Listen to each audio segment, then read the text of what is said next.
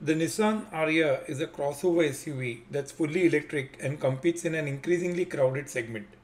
The VW ID4, the Mustang Mach-E, the Chevy Blazer and the Equinox, the Volvo EX40 and the Tesla Model Y.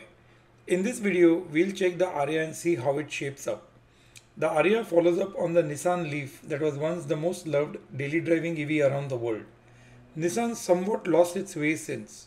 The Ariya brings some truly unique design features, a good city driving vibe, and some very useful utility design. So let's get into it.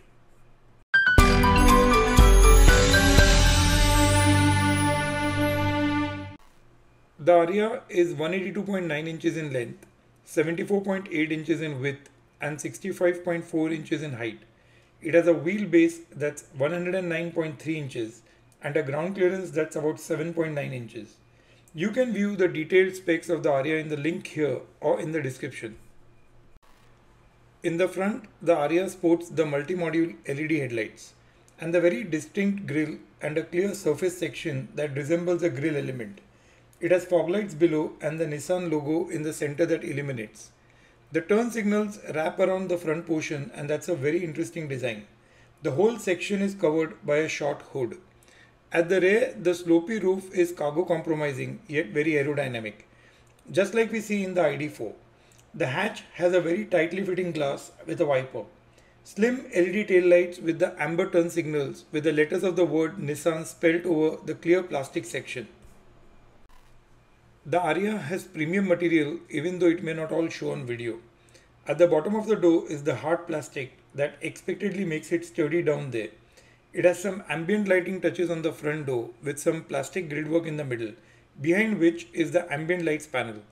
The dash has the stitched midsection, a large bin-style glove compartment, an imitation wood strip that runs across the dashboard, which very interestingly has the climate controls integrated into it. Whatever your eyes feel, this is imitation wood. Those buttons have haptic feedback, and this really bridges across to a digital experience somewhat. The infotainment system has a physical dial for volume control, a power knob, and the track forward and back options. Adjacent to the knob is the hazard light control. The infotainment system itself has the 12.3 inches center display screen, which the smartphone interface seems to entirely occupy. The software is surely not up to that of a modern EV, and we'll talk about it in a bit. And the Ariya will rely on Apple CarPlay and Android Auto. This screen twists across from the center display in a slightly different shape to form the instrument cluster. In the middle of the two screens is the touch button for the 360 camera and the dimmer. The instrument cluster is identical to the center display at 12.3 inches, except for not being a touchscreen. The software on the cluster has two layouts, one with the dial format and another digital one. The center display has the functions for a direct access to the climate control, a navigation option that does not quite look equipped for modern day route planning, with charging information that's really up to the mark. It then has the basic access to the sound system and a link for Apple CarPlay. All in all, it's basic software. The ADAS in the Ariya is called the Nissan Pro Pilot, and it appears rock solid. It has a low sensitivity eye tracking system and holds the lane firmly. Unlike some of the other systems in the market, it has an indicator that turns green when it needs you to place your hands on the wheels when changing lanes. It turns to blue once the lane is recaptured. The flat bottom steering wheel is wrapped in the perforated leather on the sides and non-perforated leather just above. It has the controls for the infotainment system on the left side and the multifunction LCD. On the right are the controls for the driver assistance. The instrument cluster offers some basic information including turn-by-turn navigation, vehicle settings and active safety, etc. The center console has a joystick-style shifter.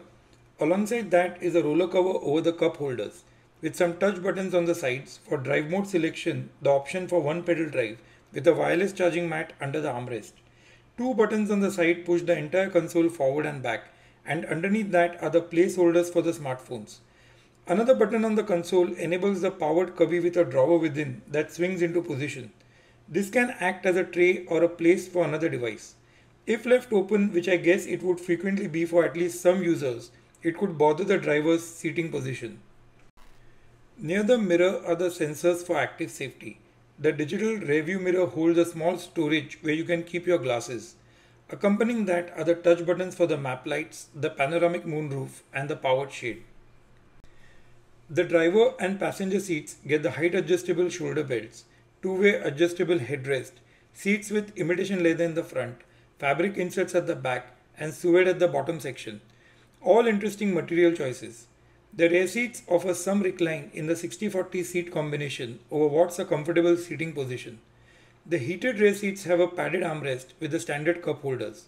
The rear seats get the standard air vents, the heated seat controls, and the USB-C charge ports at the rear of the moving center console. The rear doors, though very similar to the front ones, don't get the ambient lighting setup. And as the center console can move forward and back, in the rear it can pull back over part of the rear legroom. The Ariya has no front trunk.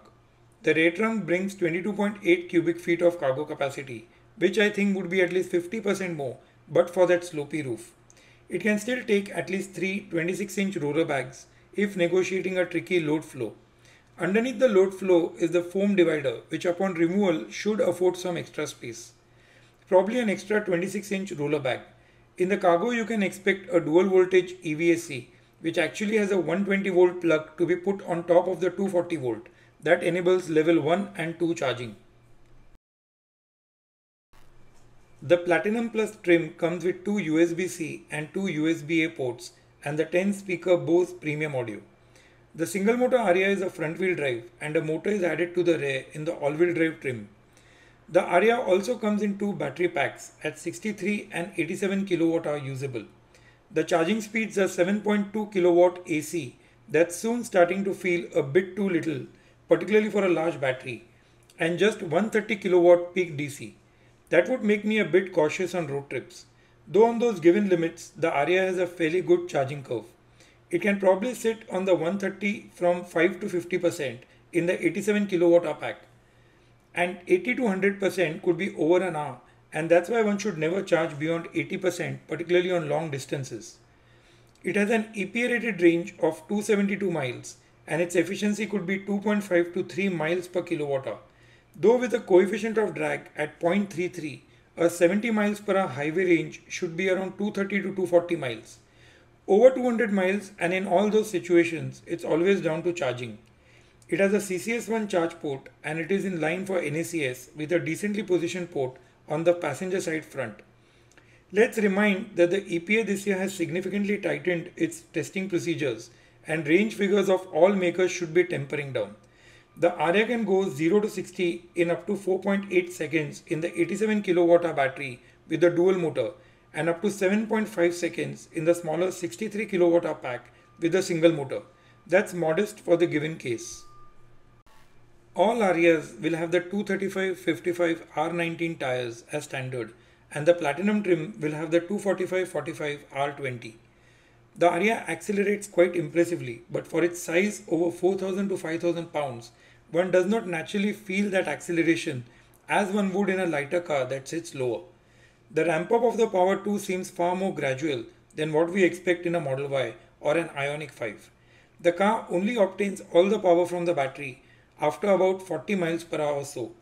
It brakes fairly well for its size. I did not like the ride quality, which I thought was far more firm and bouncy in comparison to its competition like the Volvo EX40 or the ID4, and gives the feeling of a slightly shaky body in comparison.